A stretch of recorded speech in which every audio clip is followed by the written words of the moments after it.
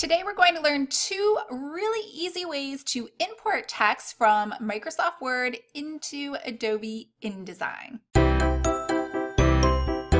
Hi everyone, I'm Lisa from Pretty Fabulous, and I help online businesses create beautiful digital downloads like webinar workbooks and worksheets using Adobe InDesign. So if this sounds like you or something that you might be interested in, make sure to hit the subscribe button below. I post new videos every Monday and Thursday.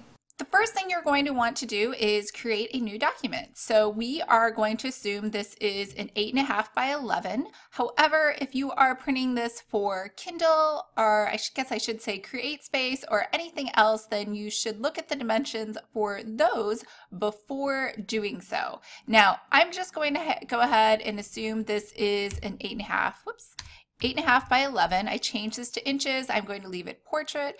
And as far as margins, I'm just going to leave them at 1/2 inch. I'm not too worried about 3-hole punching this. I'm going to assume this will be used as an ebook only. So I'll say create, and inside here I can see my margins, the purple and the pink, and those won't show up on the final document. And I have my Word document over here. Let me see. So I have my Word document over here, and this is the Word document that I would like to import into InDesign. Now, if you are not sure, most likely what you probably did, and I'm embarrassed to admit I did this the first time, is I simply went over here and I Control A and I Control C. I highlighted everything and copied and pasted it in. And there's nothing wrong with that. If that's easy for you, just do that.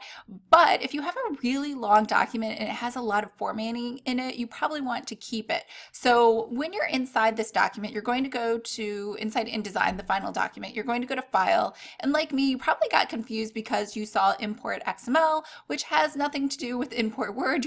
I was looking for Import Word or export. Like there was nothing in here where I could figure it out. So the problem is InDesign wants you to place it. Remember, we talked about images if you took InDesign 101, and that to bring an image in, you have to place it. Now you could copy and paste it like I had said in the early example, but that's going to make for a really bulky file. So InDesign works very much like Adobe Premiere in that it doesn't try to keep all of the elements inside the document, it simply references to them later. So you're going to go ahead and do File Place, and you're going to find that Word document, and over here you could say Show Import Options. Now we're not going to talk a lot about formatting, so I'm going to leave that out.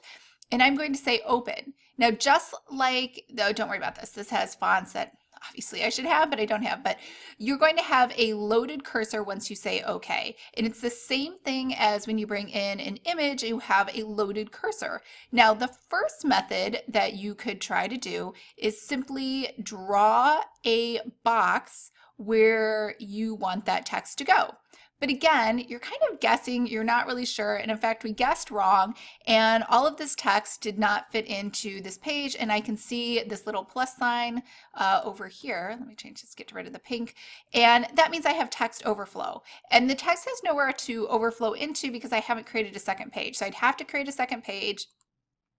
I'd have to go back up to my first page, and I'd have to click that little plus sign, and then go to my second page, and then over here on the second page, I'm going to have to create another text box. And again, I'm guessing and I'm hoping it fits. Now it did fit, so that was fine. But let's say I had a 100 or 500 page document.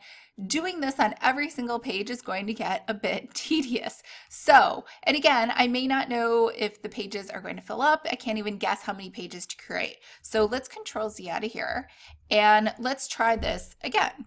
So we're going to go to File, Place, and we're going to select that same Word document, but this time instead of with the loaded cursor, instead of just placing it, we are going to hold the Shift key, and we're going to double click, and it is going to guess for us, or it's going to just not guess, it's going to just do it for us. It's going to take all that text, and it created a second page for me. So if I had 500 pages, it would go on to create 500 pages for me.